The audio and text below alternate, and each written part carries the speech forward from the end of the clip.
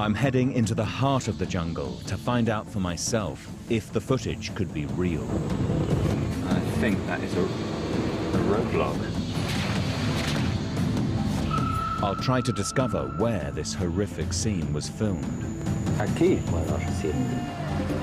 Look for those who participated in the ceremony.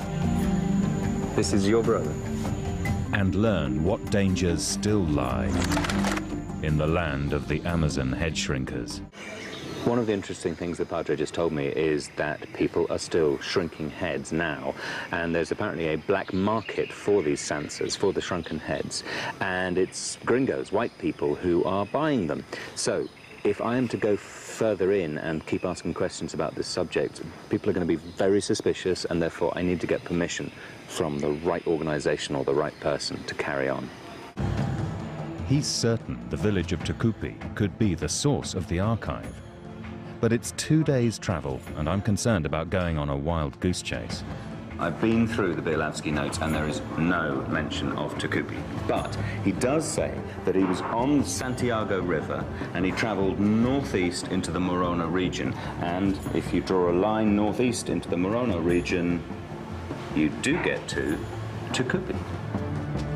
Marcelo recalls how he rallied over 200 members of the local community to march to this site and give the miners an ultimatum.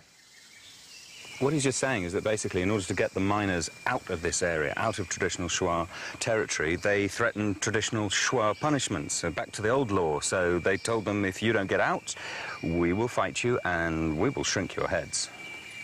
Amazing. Sansa? See? Sí, Sansa, la reducción.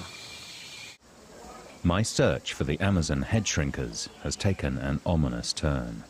The community leader, Marcelo, believes he's been attacked by evil spirits. The curandero, the healer's just arrived, so really hoping you can help him.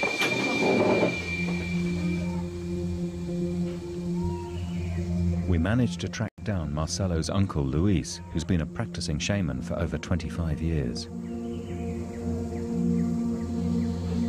The Shuar aren't averse to using Western medicine, but where witchcraft is concerned, the power of a shaman is needed. Performing a limpieza, a cleansing. I've never seen this before. He's using an egg to, I think, to take away the badness into the egg. It's believed if the egg manages to absorb the cause of the sickness, then it'll become dense and sink when dropped into water.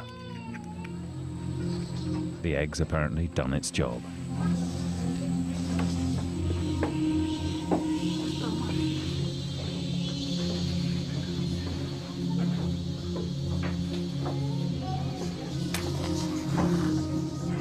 Luis uses tobacco to feed spirit helpers who are being called upon to give him strength.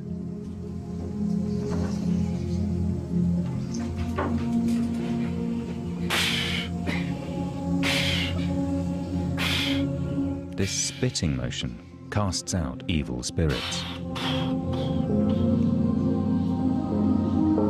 Caer lágrimas viendo que todo eso estamos olvidando, pero no la matan, sino la costumbre que ellos tenían. Did I just hear you say that a reduced head can look beautiful to you? Sí, es muy hermoso.